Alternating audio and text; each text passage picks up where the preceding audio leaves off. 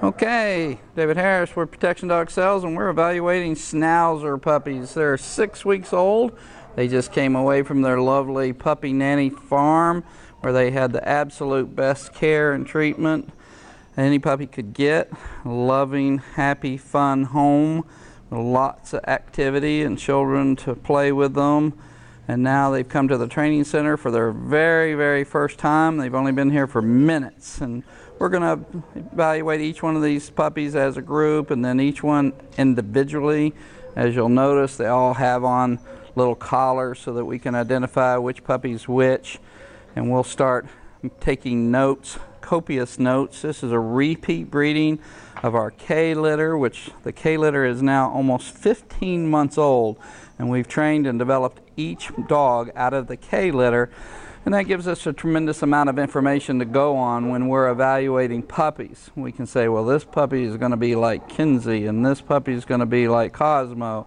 And the more we know from the previous breedings, the more input we'll have to tell us which puppy is going to be like the puppies from previous breedings. And of course, we raised, trained, and titled the mother as well.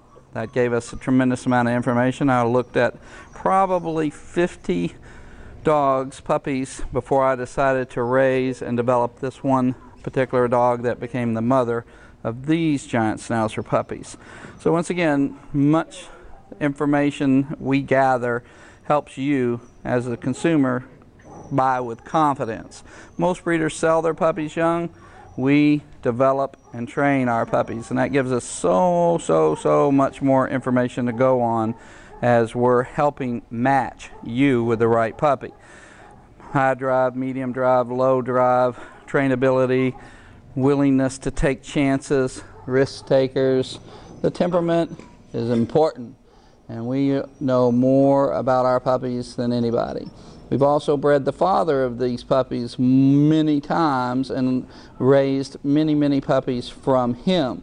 So we have a lot of information to go on when we're evaluating these puppies. And as you can see, we have gorgeous giant Schnauzer puppies, and they're going to be moving into their foster homes today and going into their training regiments very soon. So that's some information about our T Litter 2018 giant Schnauzer puppies. Hope you enjoyed watching some Schnauzer puppies, learning the ropes of how to become potential personal protection dogs.